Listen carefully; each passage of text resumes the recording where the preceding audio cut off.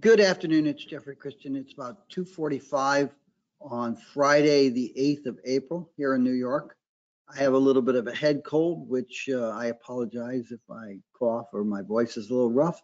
And I apologize for being late and probably short on this one as a result of feeling not up to par.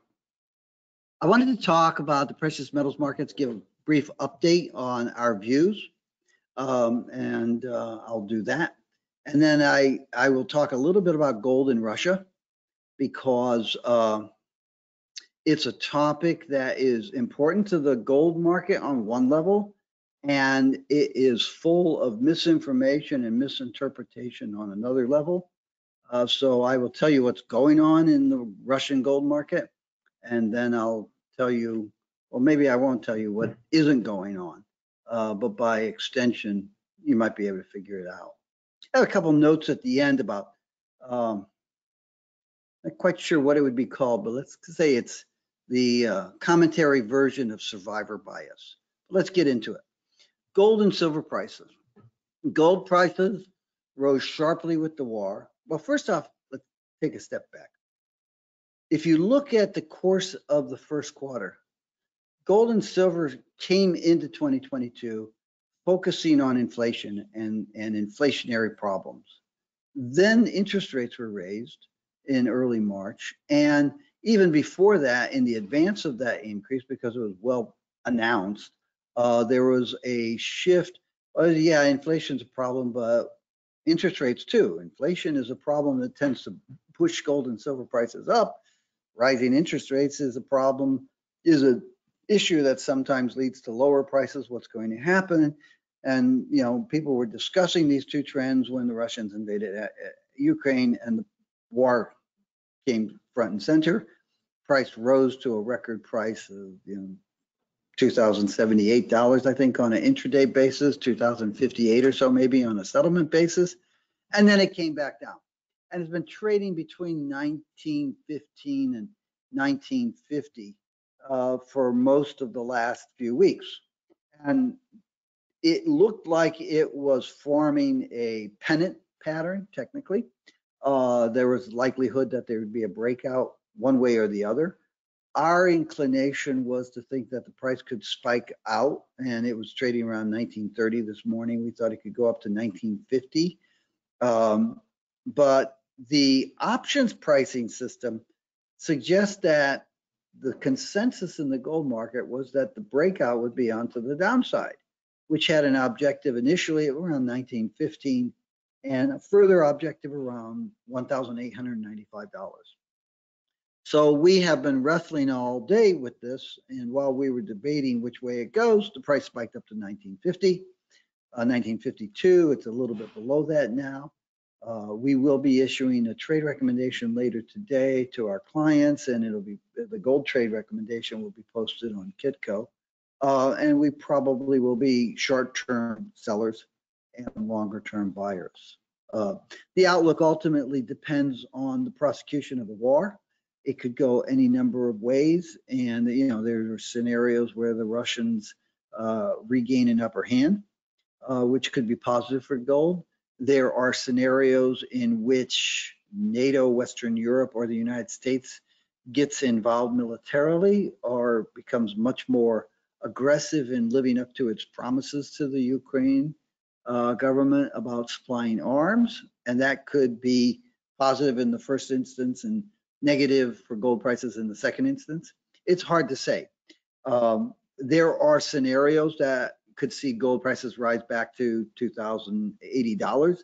There are scenarios that could see gold prices rise over $2,100 on a spike like we saw for one day in August of 2020 and one day in early March of this year.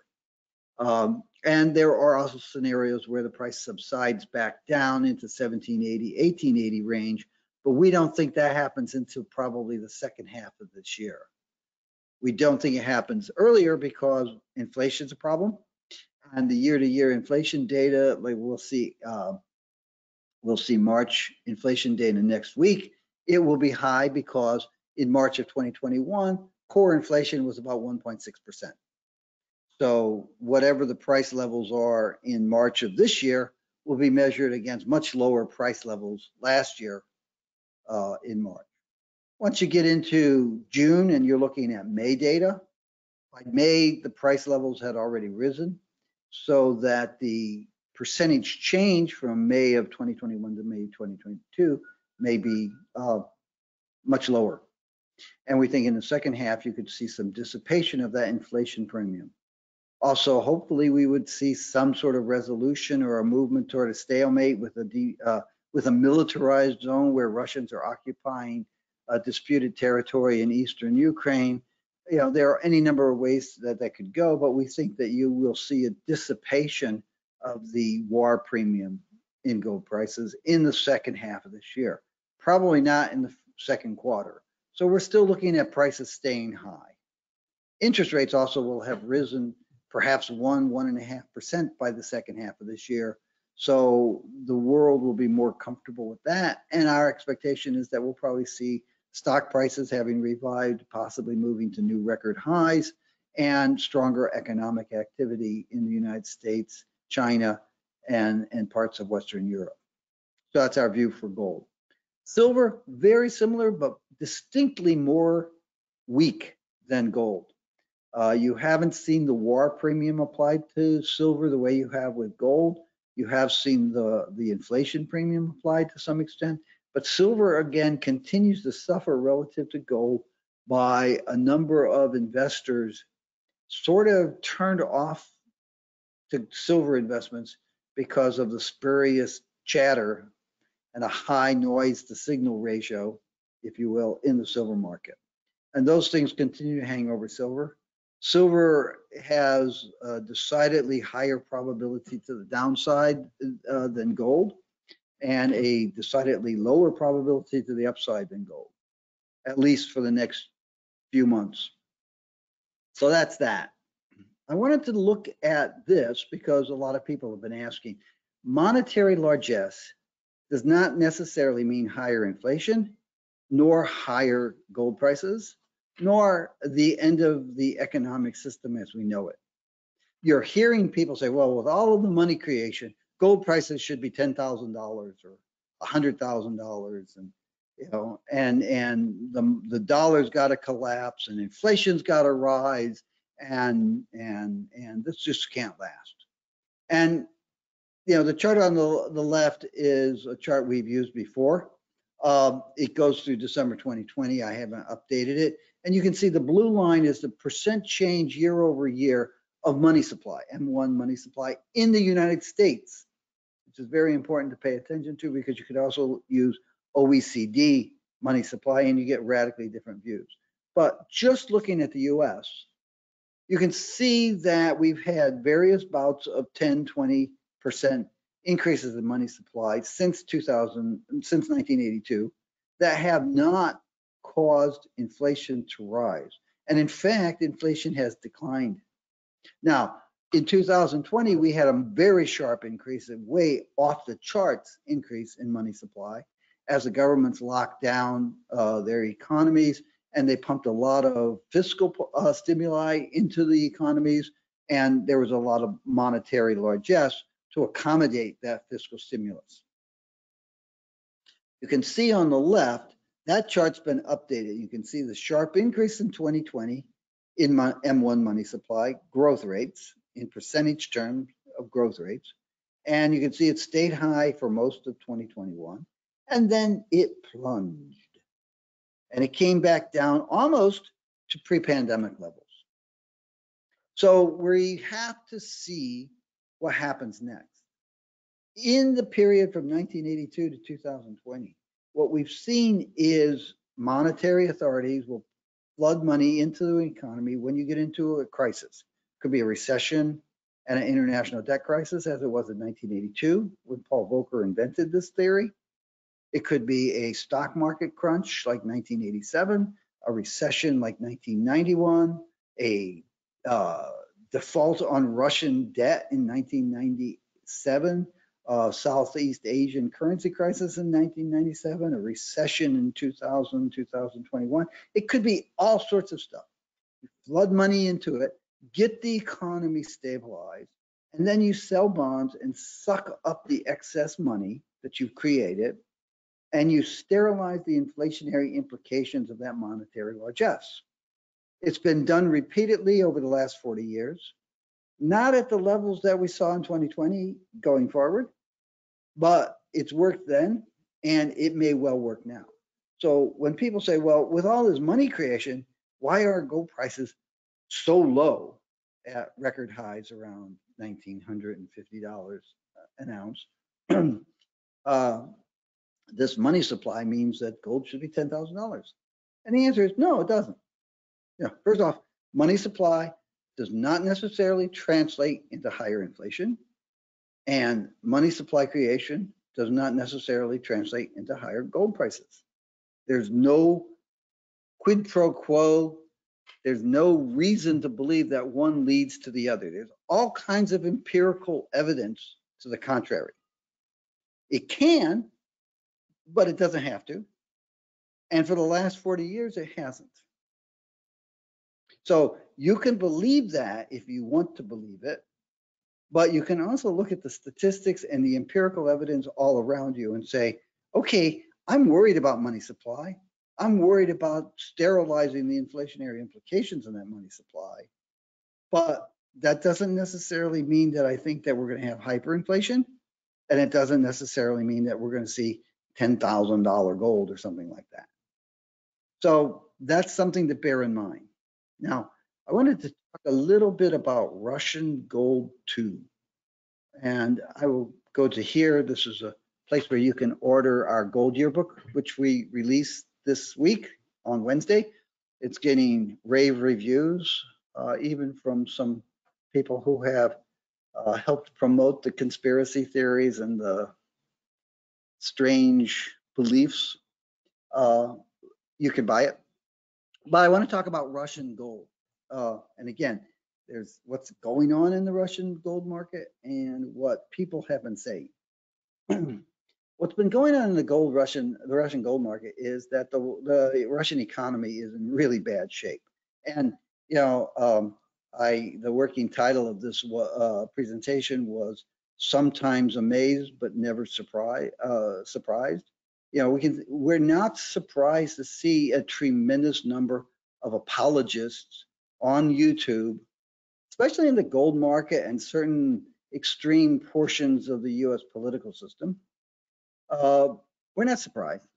We've seen this before. We saw it with the America First Party that wanted the United States to break relations with England and France and go to war as an ally of Germany. We've seen it before. So I'm not surprised that we see it. I'm amazed that we see it because it just speaks to the old adage that humanity never learns. Anyway, in the Russian economy right now, they closed the banks. The ruble collapsed, was down to one penny per ruble. Goods started drying up, especially imported goods. Food prices and energy prices skyrocketed. People were losing their jobs. It is a very bad economic environment in Russia, and it's getting worse. That you must know because, and I'll get to this a little bit more in a second, because what's happening in the Russian gold market is that individuals, consumers, I would say investors, but many of these people are not investors. They are simply people who have never invested before, or maybe don't even have investable funds, but they are people who are facing high inflation, food shortages, supply shortages of other goods and increased impoverishment of the overall economy and a tightening of the police state. And they have been buying gold, very large quantities for Russian consumers, but they've been buying gold. And there's actually a big shortage of small gold bars for investors. Now, I imagine some people on the internet will say that that means that there's no gold left, the same way that they say there's no silver left because you can't find a silver eagle. But that's not the case. There's plenty of gold there, but the capacity to make small bars in Russia is relatively limited because this level of demand for gold has not been seen since the Soviet days. And they're going for that. So that is the reality. In the Russian gold market, investors, consumers, retail people are buying small gold bars, and you buy them at the banks in Russia. The Russian government has been dealing with consequences of its invasion of Ukraine. First, they went to the European who buy their oil and gas and said, we want you to pay for our oil and gas in rubles. Europeans said, no, we have contracts that say we can pay in dollars or euros, and we will honor those contracts. Russian government came back and said, well, you can pay in rubles or gold. Western European importers said, no, we're going to pay you in rubles, euros or dollars. And last Friday, the Russian government capitulated and said, you can pay Gazprom Bank in euros, and Gazprom Bank will immediately take your millions of dollars every day in euros and use them to buy rubles.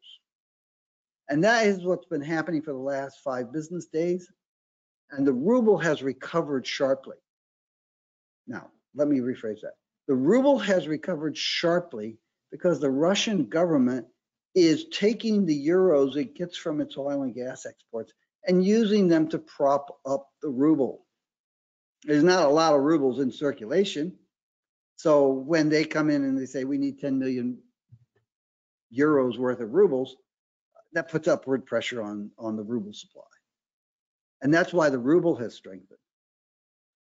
Well, that was going on over the last 2-3 weeks. The Russian government also pivoted to the mining and refining industries in Russia and said, we will buy your gold through Russian banks at 5,000 rubles per gram. The gold price was about 6,000 rubles per gram in the international market at the time. So at that time, for those guys who really didn't understand what I was saying last week when I explained it all, at that time, it was about a 16% discount. Russian producers and the banks that buy the gold from them in refined form said, why would we take a discount when we can sell this stuff to retail investors, not at the international price, not at the domestic Russian price, but at a premium because there's so much demand for this stuff. So what you saw was the Russian government was not pegging the ruble to the dollar, and it was not offering to buy gold at 5,000 or any other price from outsiders. It was offering to buy gold from miners and refiners through Russian commercial banks at a discount to the price that those banks, miners, and refiners could get elsewhere. No arbitrage opportunity, no return to a gold standard, no pegging the ruble to gold, no using gold to buy rubles to sell oil or anything else like that. You know, that's just all noise, static. So the signal to noise ratio was very skewed to the noise in the West. So now the Russian central bank has said, okay, the ruble strengthened, 5,000 rubles to the gram actually is higher than the international price. So we're rescinding that offer that no one could refuse or accept. We're refusing that offer that no one accepted, and we will go back to what we've done for 30 years, which is offer to buy gold at a negotiated price related to the price in Russia and the international price at the time of the sale. So you're seeing strong demand for gold from citizens in Russia, and that is being met with a flurry of activity to build new casting units to allow for the creation of these smaller ingots, which is what people can afford to buy.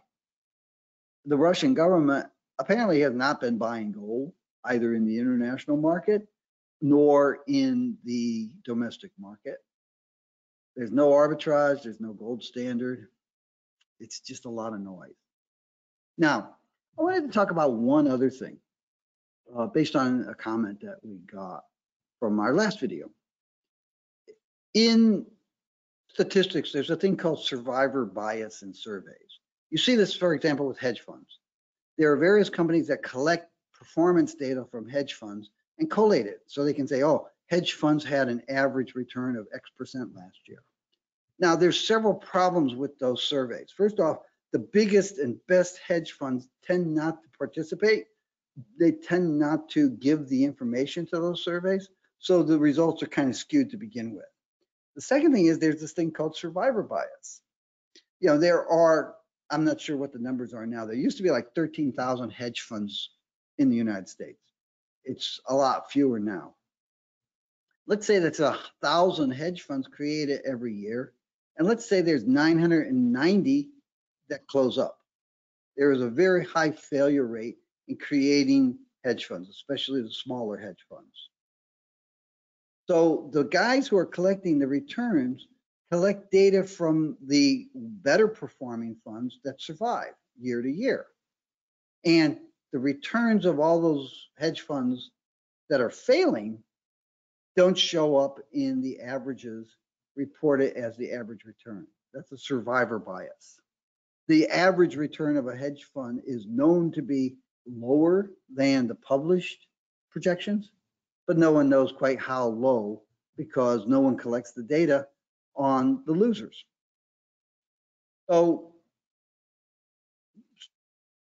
gee, it sounds like you really don't respect anybody who disagrees with you, Jeff.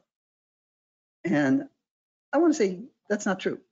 I have many colleagues and contacts around the world and friends that don't necessarily agree with me, and we have very good discussions and very interesting discussions. However, I don't go onto these videos or anywhere else and say, hey, I had a really good discussion with somebody who disagreed with me. Actually, I did once. That's beside the point. And I have actually organized debates and conferences with people who disagree with me to put it all out in front of the audiences there. What happens is like survivor bias. People who look at these videos only hear me, only instead of the hogwash. I don't need to say, hey, this guy had a very good point. And sometimes when I hear somebody give a good point, I change my mind. I change my attitude, just like any other sentient animal would do. But you, as a reader or a viewer of these things, only hear my reactions to stuff that really needs to be reacted to. Not that I don't listen to other people, not that I don't change my attitudes or understandings or analysis based on new information that comes in. I'm constantly accepting new information from all over the world, from a full range of political and economic spectra of realistic, honest, unbiased information. There are people that I know that I don't have to read because I know their personal biases. There are people that I have to read because I know their personal biases. And there are people that post garbage either personally against me or on comments about this that really sort of warrant returns. But just because you only see me saying, Jane, you ignorant slut, about something stupid that someone's posted about me, doesn't mean that everybody who disagrees with me gets the attention in public. So think before you say something. I always try to. You know, in the Army, they always say it's think, aim, shoot, but soldiers shoot, aim, think. Yeah, think before you speak and read before you think. Have a good weekend. Take care. Take care of yourself and everybody around you, and we'll talk to you next week.